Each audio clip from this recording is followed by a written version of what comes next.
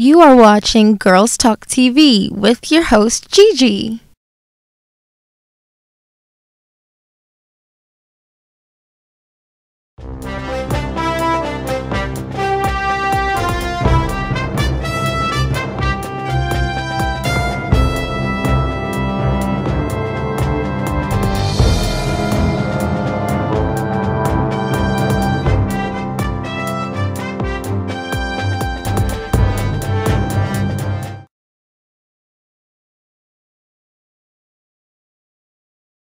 Introduce the men who bring all four of us to the chore.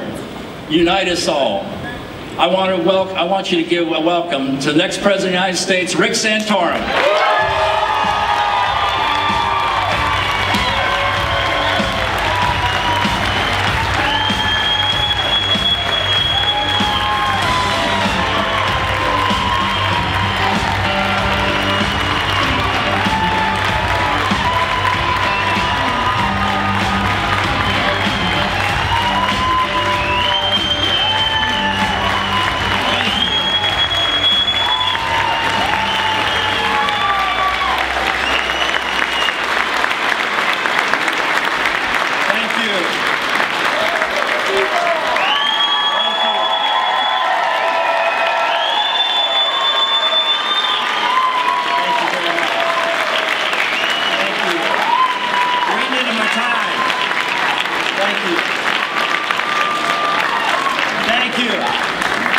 Not the Von Trapp family, and we're not going to sing. But it's great to be here at CPAC. Another thing, I will not be telling any jokes. I think Foster cornered the market on that. But thank you so much for that wonderful reception for not just me, but for most of my family that is here. First, the folks that are walking with me today and walking this journey with me are here with me today because this is who I am. And they are here with me. I want to introduce, most of you probably have seen them before, but this is my wife Karen, the rock of which I stand upon. Sarah Maria, Patrick, Daniel, Elizabeth, Peter, and John. And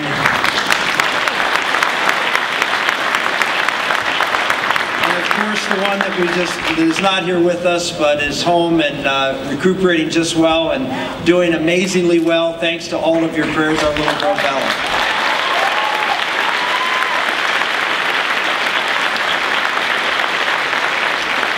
I came here right after the 2008 election. I've been coming to a lot of CPAC conventions over the years. And after that election, I made this statement. I said, conservatism did not fail our country. Conservatives failed conservatism. And that's what I really believed then, and that we, in fact, lost heart. As conservatives, we lost heart. We listened to the voices who said that we had to abandon our principles and our values to get things done, to win.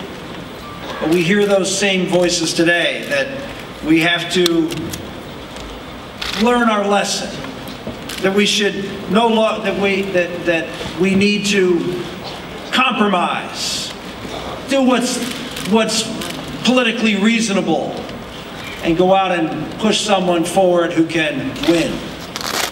Well, I think we have learned our lesson. And the lesson we've learned is that we will no longer abandon and apologize for the policies and principles that made this country great for a hollow victory in November.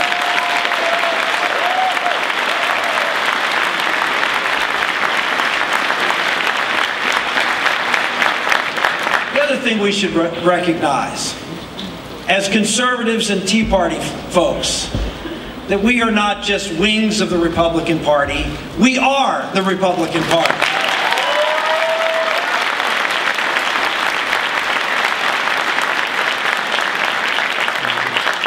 Folks, I've been here before. We know each other. We've worked together in the vineyards. We've taken on the tough battles that confront this country. I know you, and you know me. And that's important. Because we've worked together. Some say experience is a bad thing in this election. I don't think so. I think knowing the people who are the conservative leaders, knowing the people who have worked in the vineyards for decades, knowing the people who bring the ideas and the breadth and the wellspring of ideas to conservatism is important.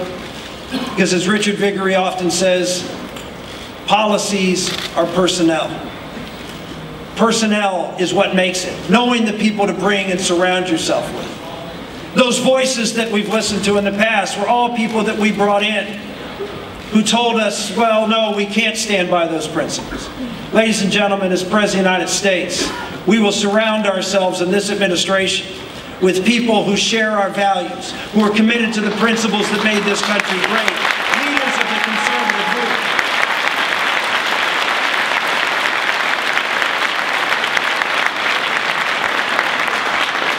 movement. We know there's a lot of excitement here because this election is about very, very big things. This is not just about jobs, although it is about jobs. And we obviously need to do something about jobs in this country, and we put forward an economic plan that the Wall Street Journal calls supply-side economics for the working man. Why? Because we care to make sure that every American has the opportunity to rise, that the ladder goes down, not just to those who might be voting for us, but yes, the very poor. The people in this country who have been suffering and left behind. We want to create an opportunity for all of them. Blue-collar Americans, the working poor, to rise in society. And we put together a plan that reinvigorates the manufacturing base of our economy, that creates opportunities for people to be able to rise again in America. And that's important. It's important that we tackle this huge, monstrous debt that we have in our country. A debt that is crushing America and our children, an immoral debt.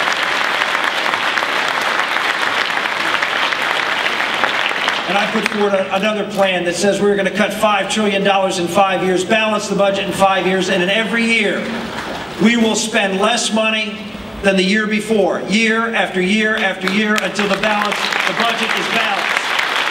No more cuts in the rate of growth.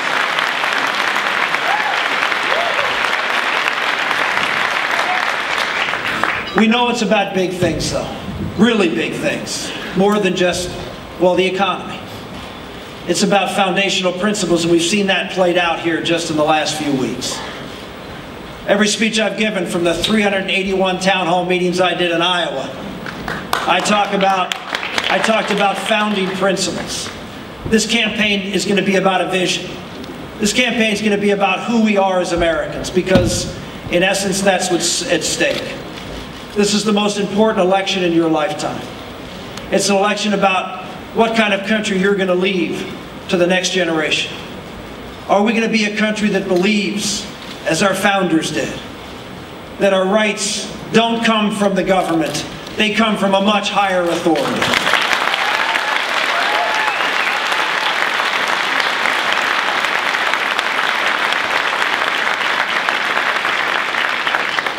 Well, there are those in our country and those in the Oval Office who believe that that's not the case.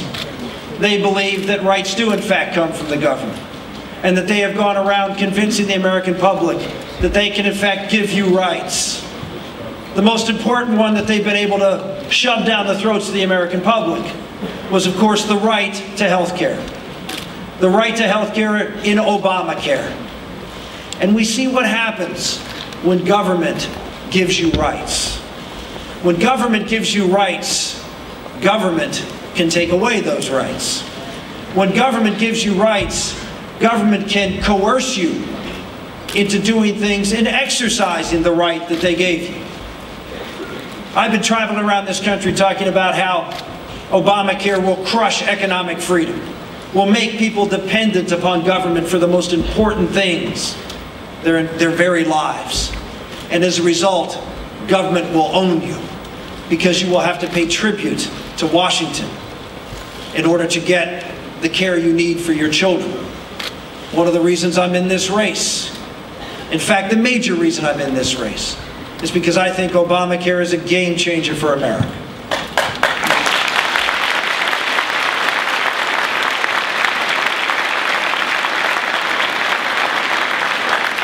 Margaret Thatcher said when she left the Prime Ministership of England, she was never able to accomplish what Reagan accomplished. She said the reason, the British national health care system. once people have that dependency, they are never really ever free again. Ladies and gentlemen, we've seen this play out on the stage in the last few weeks. We've seen the President of the United States not only tell you what insurance coverages you will have, how much you're going to pay, how much you'll be fined if you don't, but he's now telling the Catholic Church that they are forced to pay for things that are against their basic tenets and teachings, against their First Amendment right. Now, interesting enough, here's what they're forcing them to do. In an insurance policy, they're forcing them to pay for something that costs just a few dollars. Is that what insurance is for? And the foundational idea that we have the government telling you that you have to pay for everything as a business, things that are not really things that you need insurance for, and still forcing on something that is not a critical economic need when you have an economic distress, which you would need insurance, but forcing them even the more to do it for minor expenses.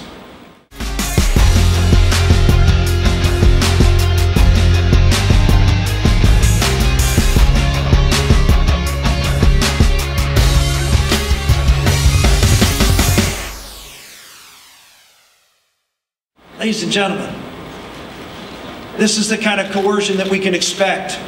It's not about contraception. It's about economic liberty. It's about freedom of speech. It's about freedom of religion. It's about government control of your lives, and it's got to stop.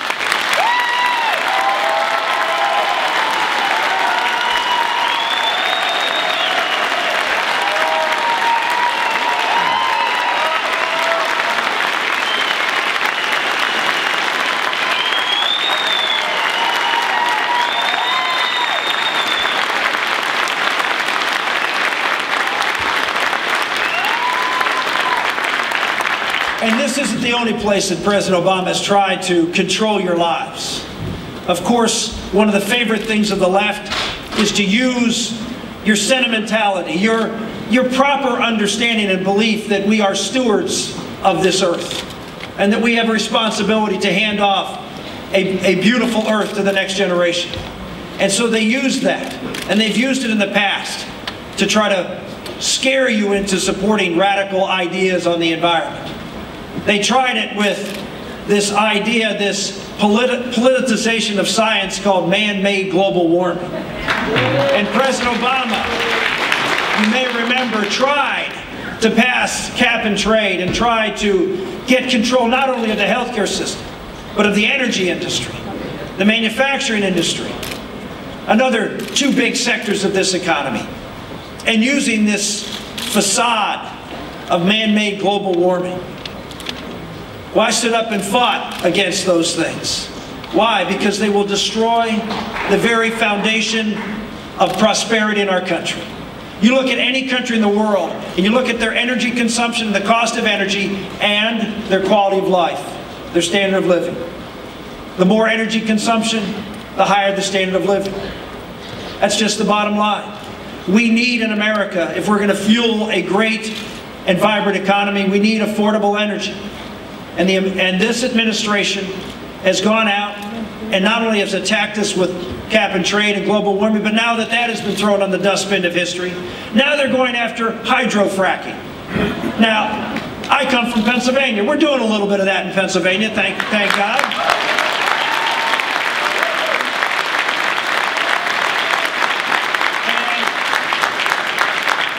And guess what? Of course, now that we're doing hydrofracking near the population centers, the boogeyman comes out. Ooh, look at what it's going to do to you. You know how many wells have been hydrofracked in the United States? Oh, about 700,000 or 800,000. Where's been all the noise? Ladies and gentlemen, they scare you, to intimidate you, to trust them, and to give them more power. We need someone who's willing to go out on these big issues of the day and draw contrasts. We're not going to win this election, ladies and gentlemen, because the Republican candidate has the most money to beat up their opponent and win the election.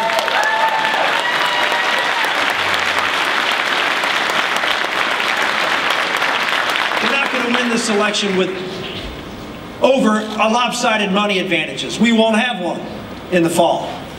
President Obama will have more money, whoever our nominee is.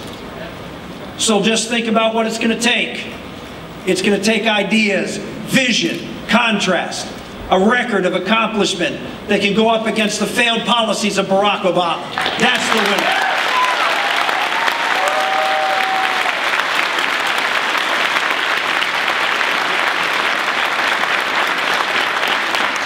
Well, let's just take a look at that in the Republican field.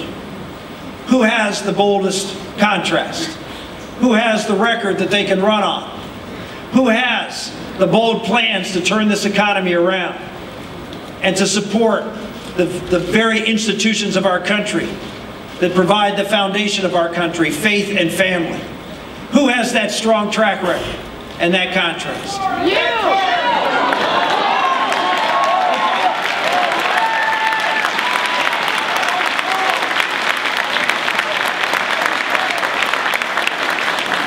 I can quit now since you're all convinced of that, but let's look at it. On the issue of Obamacare, who has a record of supporting health savings accounts and tort reform and bottom-up consumer-driven health care for 20 years? And who has supported, in fact, the stepchild of Obamacare? The person in Massachusetts who built the largest government-run healthcare system in the United States. Someone who would simply give that issue away in the fall. Give the issue away of government control of your health. Who would be the better person to go at the Obama administration on trying to control the energy and the manufacturing sector of our economy and trying to dictate to you what lights to turn on and what cars to drive? Would it be someone that bought into man-made global warming and imposed the first carbon cap in a state of Massachusetts, the first state to do so in the country? No. Would it be someone who would take on the other big issue of government control of our economy, which is the government control of the financial services sector? We see everybody up on stage at the debates complaining about Dodd-Frank. But two of the three candidates supported the Wall Street bailout, which was the predecessor of which Dodd-Frank was based upon. So who would provide the clear contrast of believing in the conservative vision of bottom-up, free people, free markets, not government dependency, government control? Ladies and gentlemen, we're not going to win with money. We're going to win with contrast. We're going to win with ideas. We're going to win by making Barack Obama and his failed policies the issue in this race.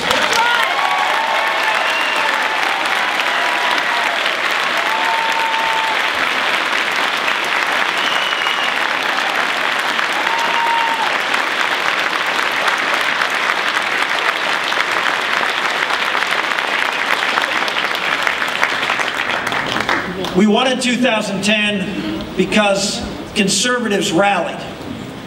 They were excited about the contrast. They were excited about the candidates who were put forth in that election.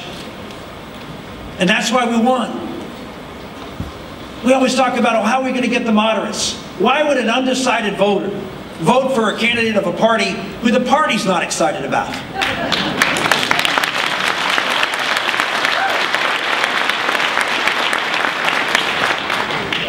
We need conservatives now to rally for a conservative, to go into November, to excite the conservative base, to pull with that excitement moderate voters, and to defeat Barack Obama in the fall.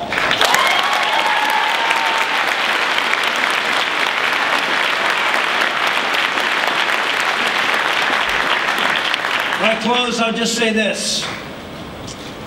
When I started our speech, I referred to where our rights came from. And of course, that's in our Declaration of Independence. I know a lot of folks like to focus on the Constitution. The Constitution is obviously the operator's manual for America. It is the how of America. And it's essential that we return our government to the constraints of that Constitution. But the why of America, who we are, is in the Declaration. In these words, we hold these truths to be self-evident, that all men are created equal and endowed by their Creator with certain inalienable rights. That's who we are, a country that was built on the idea that rights come to us from God, and that the government's job, the one thing the government's job is to do, is to protect those rights so you can form families and churches and community organizations, civic groups, hospitals, schools, and build a great and just society from the bottom up. That's the conservative vision for America. That's who we are. At the end of that declaration, there was a phrase. And these signers signed this declaration with this pledge. They pledged their lives, their fortunes, and their sacred honor. No one is asking you today to go out and pledge your life. Although, thank God, men and women step forward every single day and put the uniform on of the military.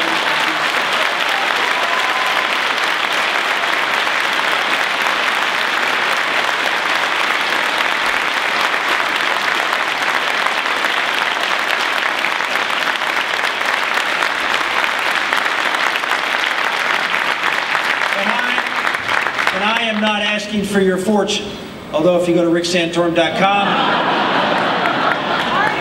a piece of that fortune would be very helpful. But I am asking for your honor, to put your honor on the line. Honor is a term that's not used very often in America anymore, but is exactly what's at stake, because this is our watch. We are stewards of a great inheritance, and it is our responsibility to shepherd that inheritance and to make it a greater and richer one for the next generation. And if we fail to do that, then we have failed our duty and our honor as Americans. This is your opportunity. Many generations come and go in America and live in many respects inconsequential times. You are blessed to live in a time when America needs you.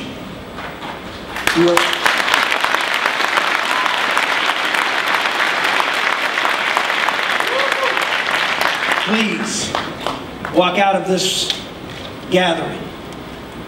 Choose the candidate that you believe is the right person to lead this country, not just to victory, but to the changes that are necessary for that victory to be won, that you can say, I have done my duty, I have kept my honor. Thank you and God bless.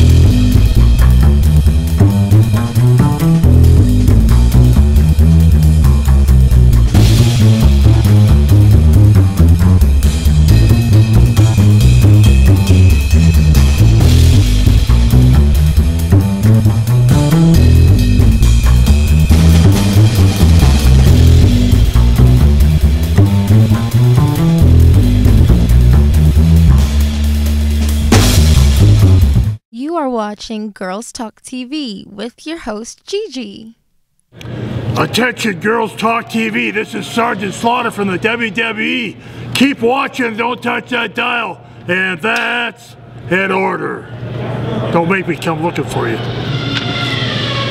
Girls Talk TV was on location and got the opportunity to speak with many of the reps. We wanted to know how fast, what price, the latest technology, and how they stand up to their competitors. Girls Talk TV and the Washington Auto. Hi, we're the USA Cheerleaders, and you're watching Girls Talk TV.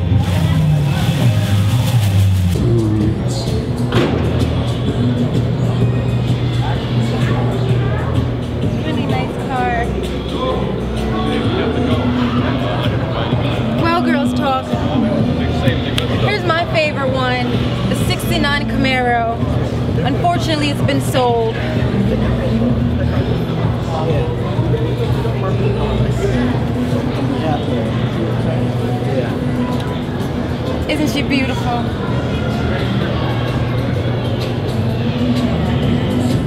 So, well, I want one. There you go. 95K is not bad at all. There you go. We'll set you up with any Camaro you want, any color you want. That's what I'm talking about. Until then, Girls Talk TV, I'm going to be back because Rich said he can get this out of my shoe. So, join me in a little bit when this is going to be gone. Stay with us. Gone.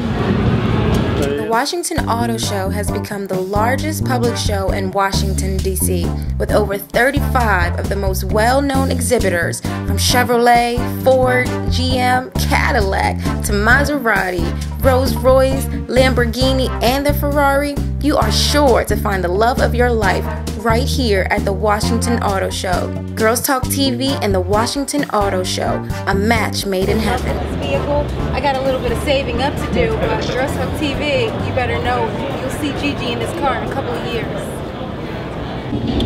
Well, well, well, girls, what do we have here? A brand new shoe. Isn't she shiny and beautiful? Couldn't have done it without my boy Rich. And I'm off.